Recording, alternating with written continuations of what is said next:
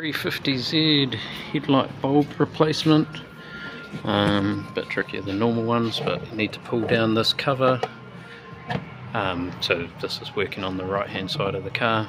You need to pull this cover down. There's a screw here and a few plastic clips down the back. Pull that down, and then you'll see on the back of the headlight this cover here that just twists off,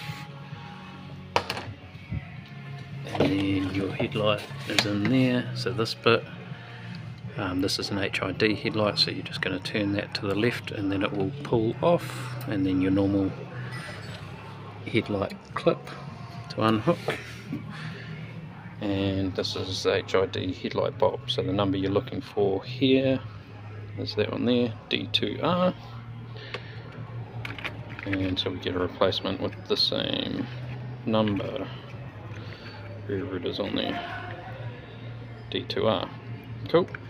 So we'll put that back in, just make sure it's located correctly with the lugs, etc. Make sure you don't touch the glass on the new one, and put it all back together. So that is headlight bulb replacement for a Nissan 350Z.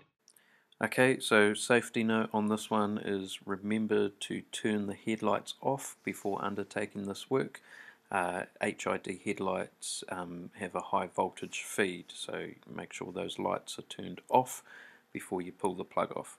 But other than that, we hope this has helped you out today, and don't forget to click a like and subscribe for more real tips from real mechanics, and we'll see you in the next video.